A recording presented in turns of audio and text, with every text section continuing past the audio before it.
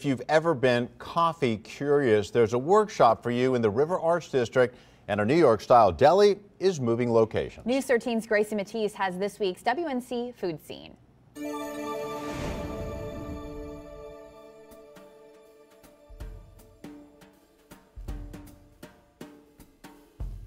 If you've ever wanted to know more about coffee, check out Coffee Curious workshops. Choose from classes like brew and taste or latte art. You'll work with different methods and beans from local specialty coffee roasters. Owner Tony Orrick is a Specialty Coffee Association certified brewer.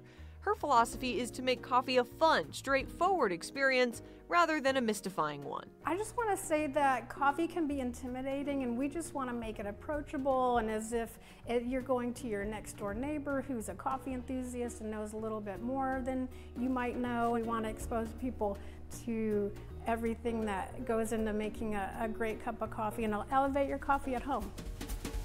Zella's Deli is moving out of their downtown location. The New York Italian-style deli is moving to the old Loot House location in Swannanoa. They'll offer their regular lunch menu plus a brand new dinner menu. Zella's last day on College Street will be on Saturday. They plan to open their new location in mid-April.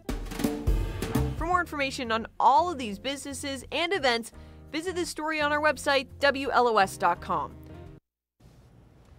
Some good stuff there, guys. Yeah, I'm all up for more coffee options. Yeah, you know? right? I mean, what a fun thing to do on a rainy day or something like that. You can learn how to make those cool lattes.